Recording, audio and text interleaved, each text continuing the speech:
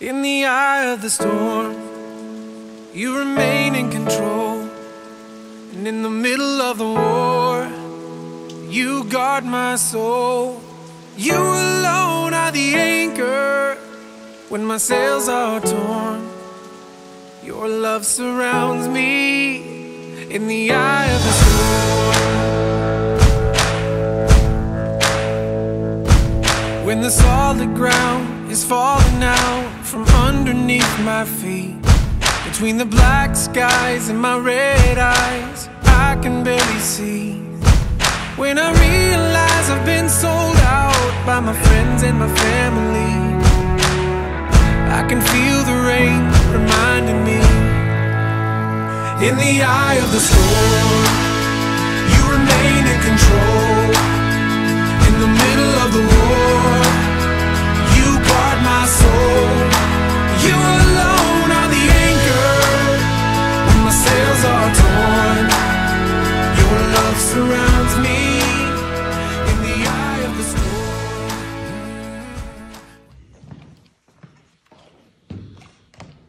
When I was young, my parents made me go to church all the time. I went to Sunday school, preaching, Sunday night, and Wednesday night. I couldn't fake an illness. My dad would always know I was trying to get out of going to church. It had a big effect on me. I probably wouldn't be here today if it hadn't been for them pushing me into church. Sunday school, we had a real smart lady that taught the class. And sometimes I listened and sometimes I didn't. But I remember we had a pamphlet. And on the pamphlet, it had a picture of the lesson, and then you opened it up, and it talked about the story in the scripture. And I do remember the one, Jesus on the Sea of Galilee, calming the storm. We would do our lesson, and I would take my pamphlet, me and others, and we'd go out, and we had a big balcony overlooked the sanctuary. And I would take that pamphlet and I would fly it out over the sanctuary, make an airplane out of it, and fly it out over the sanctuary. The object was to get it to the pulpit. And the preacher would come in for preaching service and he would pick up our pamphlets. We never did get one quite to the pulpit. My favorite service was Wednesday night. Wednesday night service. Things happened on Wednesday night. I remember one time they'd gathered for Wednesday night service and the preacher finished his sermon. And back then he would ask for testimonies. People would get up and they would testify about how the Lord help them in their lives. I remember one Wednesday night, we were there, the preacher finished preaching, and there was a man came in and he sat down in the back. And when the preacher asked for testimonies, he was the first one that stood up, a big man. And he said this, he said, years ago, I came into this church. He said, I was down on my luck. I was struggling with everything. I didn't have a job. I didn't have any money. I didn't have any food. I didn't have any place to live. And he said, this church took a collection that night. And he said, I reached in my pocket and I had one $20 bill. He said, I put that $20 bill in the collection plate. He said it was all I had. Then he said, after that, my life changed. He said, I got a job. I became very prosperous. I made a lot of money. More money than I ever thought I'd ever have. And he said it all happened years ago in this church. My mom was sitting there, and she got up and she said, "I dare you to do it again."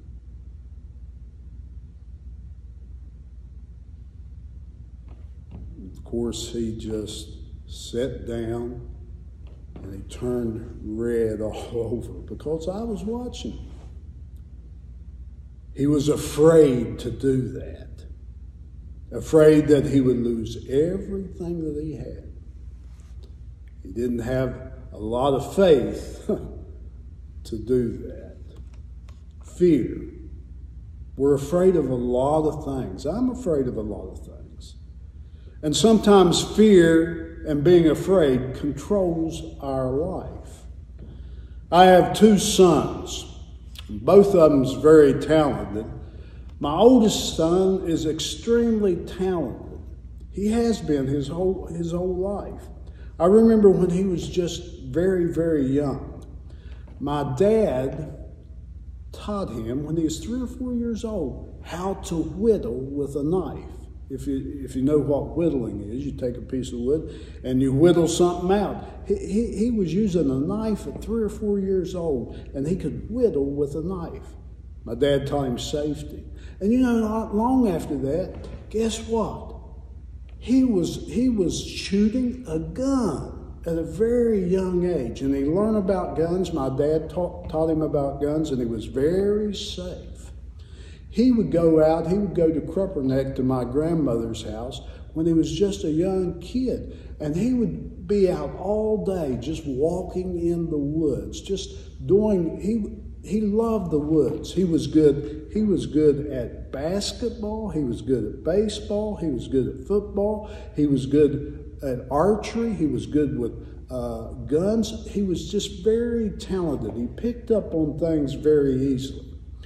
When he was 17 years old, he was just graduating from high school. He came to me and he said, "I want to join the Marines." He was only 17 years old, but he wanted to join the Marines. I had to sign a waiver so that he could join the Marines. He went to Camp Lejeune and went through basic training, and guess what? He shipped off to Iraq. That's when the war was waging between the United States and Iraq. And he was a Marine, and guess what? Marines are on the front line. He was deployed to a place called Fallujah, and they were going all throughout Fallujah, hand-to-hand combat.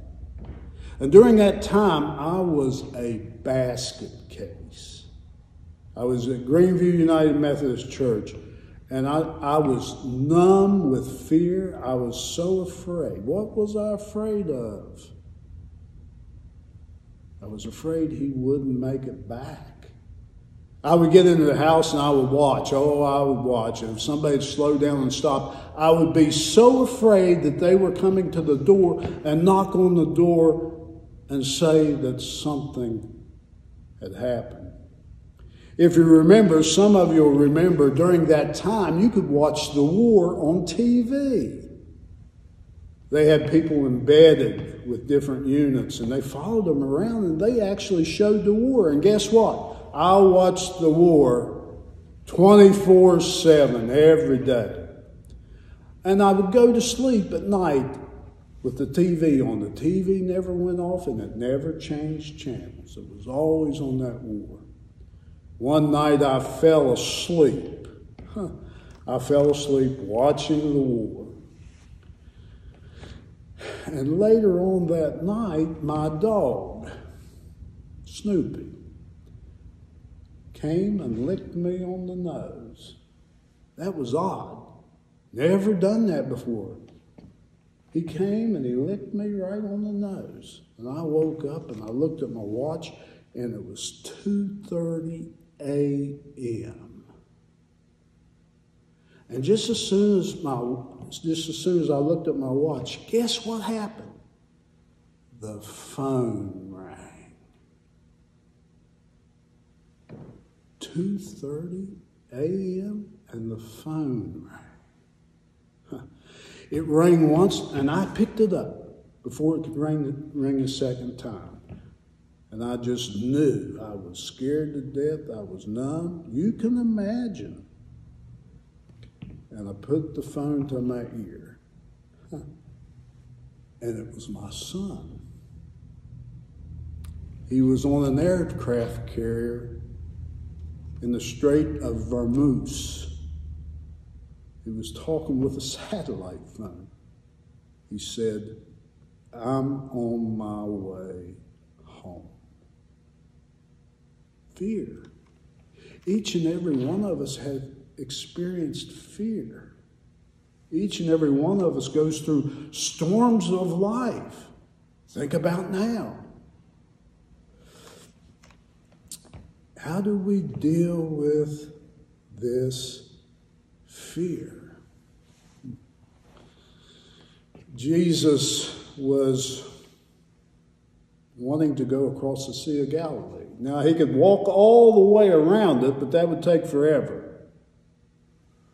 Or he could get a boat and go across it. They were fishermen, his disciples, and maybe one of them had a boat, or maybe he borrowed a boat, but they got into the boat, and they started across the Sea of Galilee. And a storm begins to rage. And Jesus is asleep. He's asleep in the boat. And they wake him.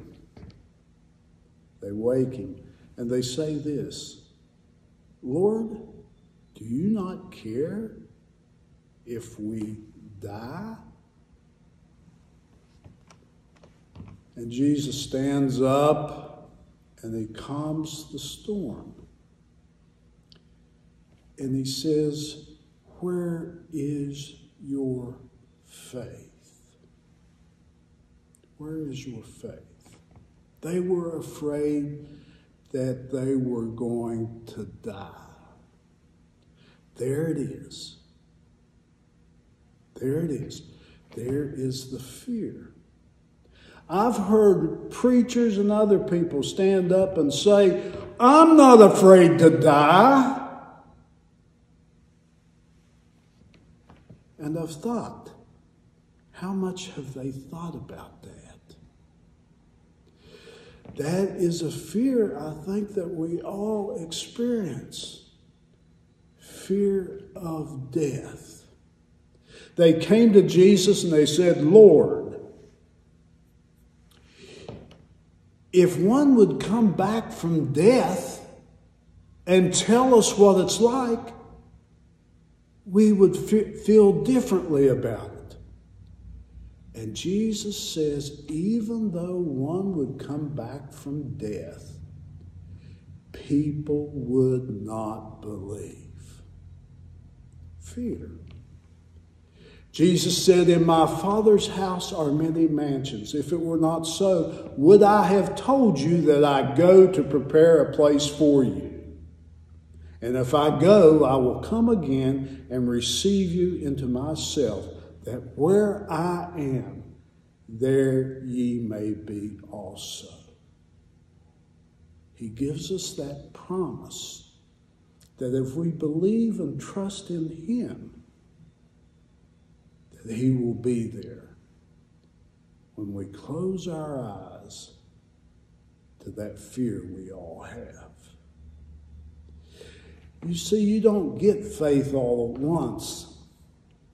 You have to work on it and work your way up to it. So many times Jesus says, "Fear not, for I am with you." And I have faith that he'll be with us from now until we cross over into that thing we call death. Amen. When my hopes and dreams are far from me and I'm running out of faith, I see the future I picture slowly fade away.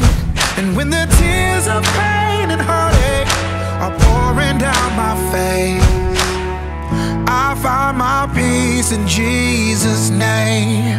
In the eye of the storm, control.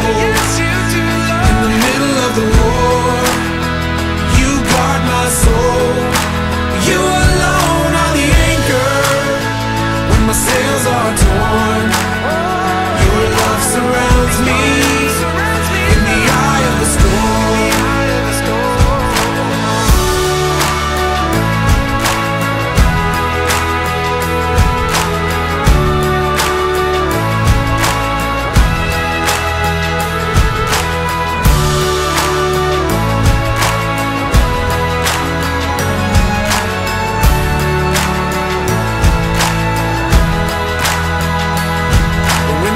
Comes in and the doctor says I've only got a few months left. It's like a bitter pill I'm swallowing, I can barely take a breath. And when addiction steals my baby girl and there's nothing I can do, my only hope is to trust you.